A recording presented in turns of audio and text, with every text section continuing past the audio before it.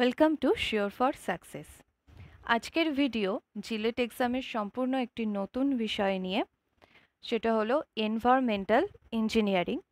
যারা আমাদের চ্যানেলটিকে ফলো করছে তাদের ডিমান্ড ছিল এনভায়রনমেন্টাল ইঞ্জিনিয়ারিংয়ের ওপর ভিডিও। তো আজ থেকে এনভায়রনমেন্টাল ইঞ্জিনিয়ারিংয়ের ওপর ভিডিও শুরু হলো। আজকের টপিক হচ্ছে এয়ার পলিউশনের ফার্স্ট পার্ট। আর এই স্টাডি মেটেরিয়ালটার পিডিএফ লিঙ্ক আমি নিচে ডেসক্রিপশন বক্সে দিয়ে দেবো, সেখান থেকে তোমরা ডাউনলোড করে নিতে পারবে study মেটেরিয়ালটা। Or visit our website www.sureforsuccess.com for all study materials and mock test. তো শুরু করা যাক আজকের ভিডিও অন এয়ার পলিউশন।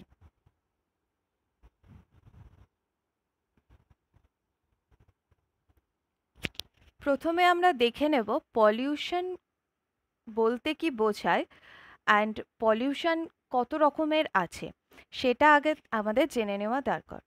তো পলিউশন বলতে কি বোঝাচ্ছে? Pollution means the presence of আনডিজাইরেবল matter in any part of the environment which has adverse effect on living or non living things. মানে পলিউশন বলতে বোঝাচ্ছে এনভায়রনমেন্টে, মানে আমাদের চারিপাশে যে পরিবেশ রয়েছে সেখানে কিছু আনডিজাইরেবল ম্যাটারের যদি উপস্থিত থাকে, যেগুলো সমস্ত লিভিং এবং নন লিভিং, আমাদের পরিবেশে লিভিং এবং জীব এবং জড়, লিভিং এবং নন লিভিং যারা রয়েছে তাদের ওপর যদি সেই সব আনডিজাইরেবল ম্যাটারগুলো এফেক্ট করে, তখনই আমরা তাকে বলবো পলিউশন। তো পলিউশন অনেক রকম হয়। কি কি পলিউশন দেখে নেওয়া যাক। Air pollution, water pollution, industrial pollution, most important, soil pollution, thermal pollution, noise pollution, radioactive pollution. Air pollution অর্থাৎ বায়ু দূষণ, ওয়াটার পলিউশন জল দূষণ, ইন্ডাস্ট্রিয়াল পলিউশন মানে ইন্ডাস্ট্রি থেকে আমাদের যে পলিউশনটা হচ্ছে, বিভিন্ন কলকারখানার বজ্র পদার্থ, ধোঁয়া, এসব থেকে যে পলিউশন হচ্ছে। সয়েল পলিউশন, মৃত্তিকা দূষণ বা মাটি দূষণ। থার্মাল পলিউশন মানে যে থার্মাল প্ল্যান্টগুলো আমাদের দেশে রয়েছে বা পৃথিবীতে রয়েছে, সেই থার্মাল প্ল্যান্ট থেকে যে পলিউশন হয়। নয়েজ পলিউশন, শব্দ দূষণ। অ্যান্ড রেডিও অ্যাক্টিভ পলিউশন, বিভিন্ন তেজস্ক্রিয় পদার্থ নিয়ে কাজ করার ফলে বা পরিবেশে বিভিন্ন তেজস্ক্রিয় পদার্থ থেকে যে সমস্ত পলিউশন হচ্ছে। তো মোটামুটি এখানে আমরা দেখতে পাচ্ছি 7 ধরনের পলিউশন। এবার আমাদের সিলেবাসের আলোচ্য বিষয় বা আজকের আলোচ্য বিষয় হচ্ছে এয়ার পলিউশন। আমাদের সিলেবাসে ওয়াটার পলিউশনও আছে, তো তার উপর নিশ্চয়ই আমরা ভিডিও করব। তো আজকের ভিডিওটা হচ্ছে এয়ার পলিউশনের ফার্স্ট পার্ট। তো দেখা যাক এয়ার পলিউশন বলতে কি বোঝাচ্ছে।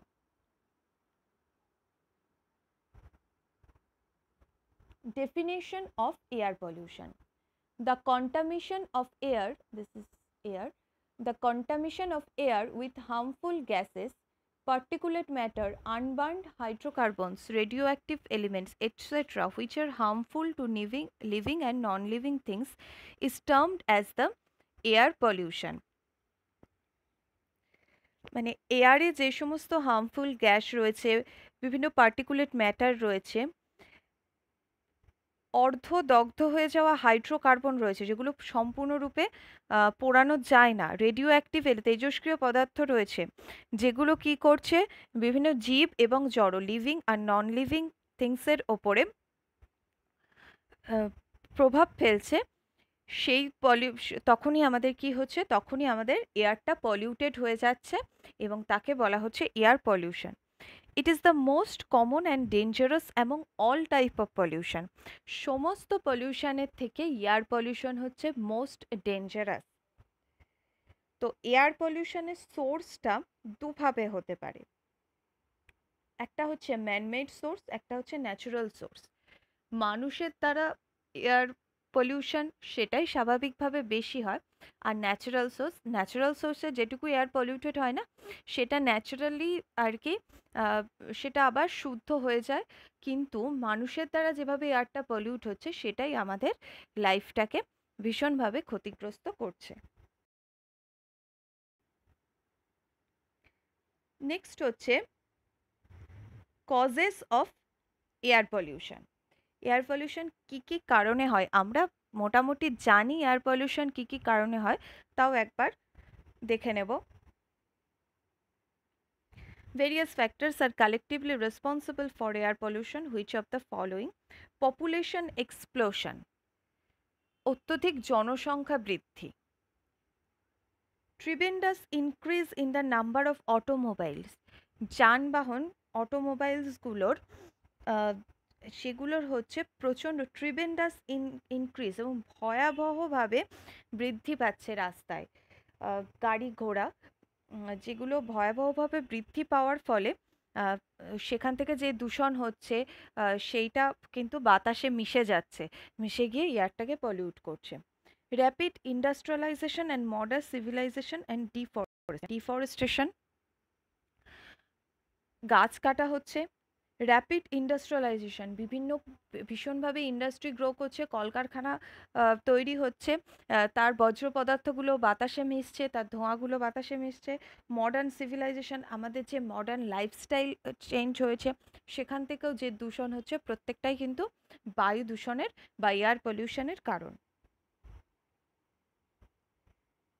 মডার্ন এগ্রিকালচার প্র্যাকটিসেস, মডার্ন যে চাষবাসের ক্ষেত্রে যে মডার্ন পদ্ধতিগুলো অ্যাপ্লাই করা হচ্ছে সেগুলোও কিন্তু এয়ার পলিউশনের কারণ। অ্যাডভান্সমেন্ট অফ টেকনোলজি, টেকনোলজি ভীষণভাবে এগিয়ে গেছে, তার ফলে তার থেকে যে নিষ্ক্রিয় পদার্থগুলো বায়ুতে মিশে যাচ্ছে সেগুলোও কিন্তু air পলিউশনের cause. Testing of nuclear weapons, বিভিন্ন নিউক্লিয়ার হাতিয়ারগুলো বা নিউক্লিয়ার উইপন্সগুলো যখন টেস্ট করা হচ্ছে, সেগুলোকে কাজে লাগানো হচ্ছে, তার থেকেও কিন্তু এয়ার পলিউশন হচ্ছে।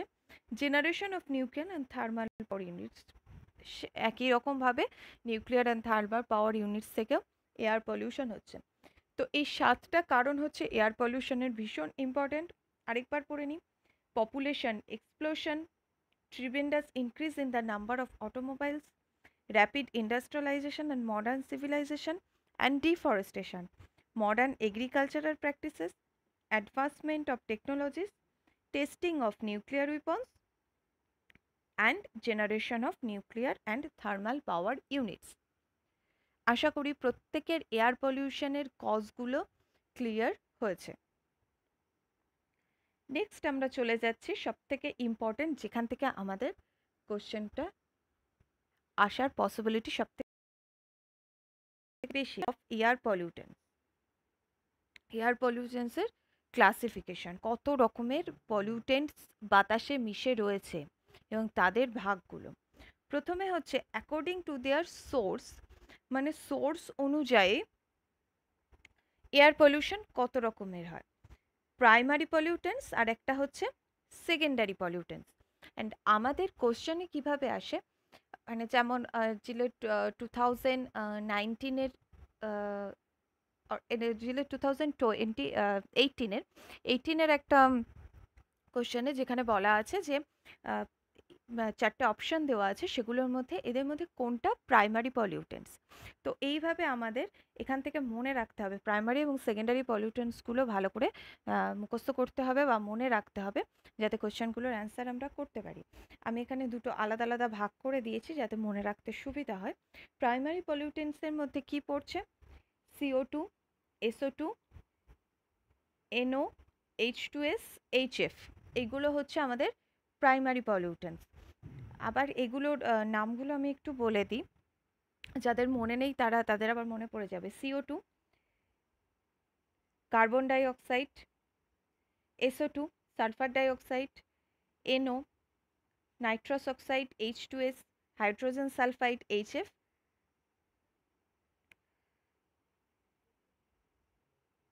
আচ্ছা, এবার হচ্ছে সেকেন্ডারি পলিউটেন্টস। সেকেন্ডারি পলিউটেন্টসের মধ্যে পড়ছে SO3, NO2, acid rain. Acid rain কাকে বলে বা অ্যাসিড রেন কীভাবে হয় এটা নিয়ে আমরা নেক্সট ভিডিওতে আলোচনা করব। আপাতত অ্যাসিড রেনটা সেকেন্ডারি পলিউটেন্টসের মধ্যে পড়ছে, সেটা তোমরা জেনে রাখো। প্যান, এটা নিয়েও আমরা নেক্সট ভিডিওতে আলোচনা করব। O3 হচ্ছে এই সেকেন্ডারি পলিউটেন্টস। তো প্রাইমারি পলিউটেন্টস কোনগুলো এবং সেকেন্ডারি পলিউটেন্টস কোনগুলো, আশা করি তোমাদের ক্লিয়ার হয়েছে। নেক্সট হচ্ছে আমাদের অ্যাকর্ডিং টু কেমিক্যাল কম্পোজিশন তাদের রাসায়নিক বন্ধনের ওপর নির্ভর করেও পলিউটেন্টসগুলোকে দুভাগে ভাগ করা যায়। কি কি? Organic pollutants and inorganic pollutants. Organic পলিউটেন্টসের মধ্যে কারা পড়ছে? হাইড্রোকার্বনস এবং ফর্মালডিহাইডস। আর ইনঅর্গানিক পলিউটেন্টসের মধ্যে অক্সাইডস অফ কার্বন, মানে CO2, CO, এগুলো হচ্ছে oxides of carbon, nitrogen and sulphur. Carbon, nitrogen এবং সালফারের যে অক্সাইডসগুলো আছে, মানে CO2, CO, NO2, NO3, NO, SO2, SO3, এগুলো সব কিসের মধ্যে পড়ছে? ইনঅর্গানিক পলিউটেন্টসের মধ্যে পড়ছে। তো SO3 যেমন সেকেন্ডারি পলিউটেন্টস, আবার ইনঅর্গানিক পলিউটেন্টসের মধ্যেও পড়ছে। আবার CO2 কিন্তু প্রাইমারি পলিউটেন্টস, আবার ইনঅর্গানিক পলিউটেন্টসের মধ্যেও পড়ছে। তো এগুলো একটু ভালো করে ক্লিয়ার করে নিতে হবে এখান থেকে দেখে। তাহলে বোঝা গেল এই অর্গানিক কেমিক্যাল কম্পোজিশনের ওপর ডিপেন্ড করে অর্গানিক পলিউটেন্টস এবং ইনঅর্গানিক পলিউটেন্টস এই দুভাবে আমরা পলিউটেন্টসটাকে ভাগ করতে পারছি। আরেকটা হচ্ছে 3 নম্বর হচ্ছে according to their physical state. তাদের ফিজিক্যাল স্টেট, তাদের যে অবস্থান করছে যেভাবে, সেইভাবে তাদেরকে দুভাগে ভাগ করা যায়। এক হচ্ছে গ্যাসিয়াস পলিউটেন্টস, তারা কি? দ্যাট রেডিলি, যেগুলো হচ্ছে gate mixed with air and do not normally settle down. যেগুলো নর্মালি সেটেল ডাউন করে না, খুব তাড়াতাড়ি বাতাসে মিশে যাচ্ছে কিন্তু এর মধ্যে খুব তাড়াতাড়ি মিশে গিয়ে কিন্তু সেট হয়ে যাচ্ছে না, সেটেল ডাউন করছে না নর্মালি, সেগুলো হচ্ছে গ্যাসিয়াস পলিউটেন্টস। আর হচ্ছে পার্টিকুলেট পলিউটেন্টস, যেমন ফ্লাই অ্যাশ, যেমন যেগুলো হচ্ছে বিভিন্ন দাহ্য পদার্থ থেকে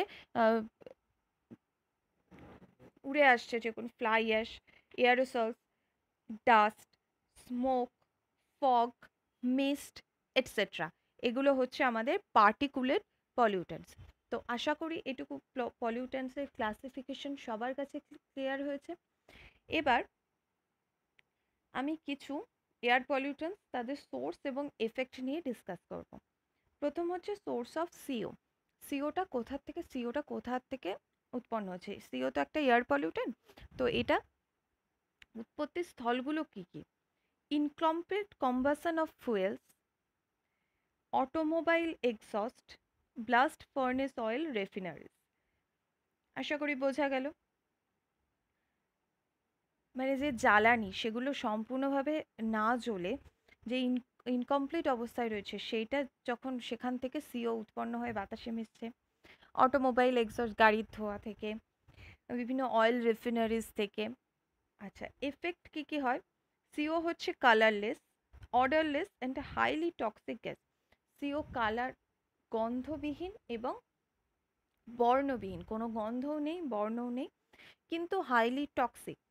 কি কি হতে পারে? হেডেক হতে পারে, ভিজুয়াল ডিফিকাল্টি হতে পারে, লেজিনেস হতে পারে, প্যারালাইসিস, ইভেন ডেথ। সিও বেশি পরিমাণে ভিতরে। সোর্স অফ, নেক্সট হচ্ছে আমাদের source of SO2, sulphur dioxide. Sulphur dioxide কোথা থেকে উৎপন্ন হচ্ছে? Thermal power plants, petroleum industry, oil রিফিনারিজ, sulphide ওর রোস্টিং প্ল্যান্টস, এসব থেকে, এই সমস্ত জায়গা থেকে সালফার ডাইঅক্সাইড উৎপন্ন হচ্ছে। এটার এফেক্ট হচ্ছে এটা also colourless, corrosive gas that damages both plants and animals.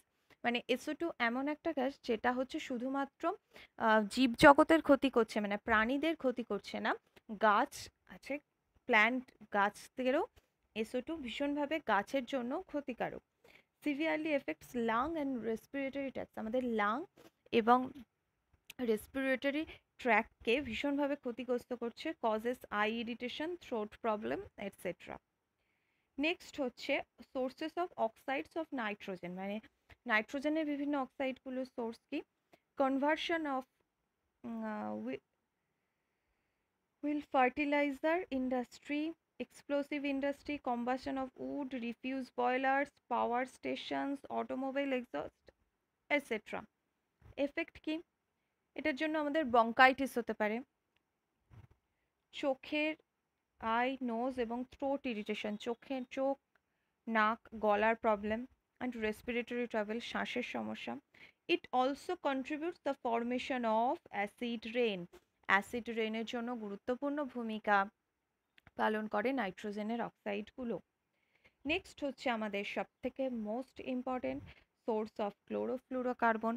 সবাই এই শব্দটার সাথে ভীষণভাবে এখন পরিচিত, সিএফসি বা ক্লোরোফ্লুরোকার্বন.